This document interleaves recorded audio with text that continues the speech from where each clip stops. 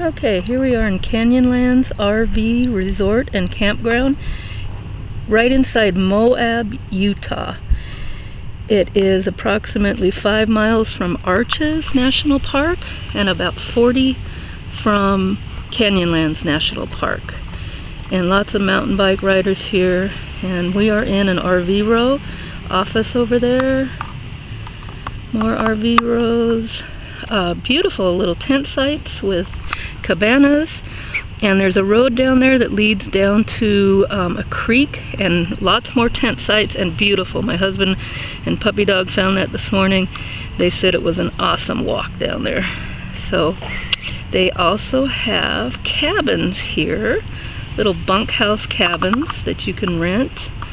It was quite full last night. This is mid-April, April 18th, 2016. Sorry, I needed to add 10 years. And there are the restrooms right there, pretty much in the middle of the RV rows. As you know, we like to be close to the restrooms. And here's our site. A little close, but Wi-Fi, little kind of hard to hook up, a little bit difficult, but actually once you get hooked up, it's wonderful. Beautiful restrooms. Little over $40 a night for us to stay in this site with full hookups. So, and picnic table, no fire pits, but that's okay. And anyway, again, it's Canyonlands RV Resort and Campground here in Moab, Utah.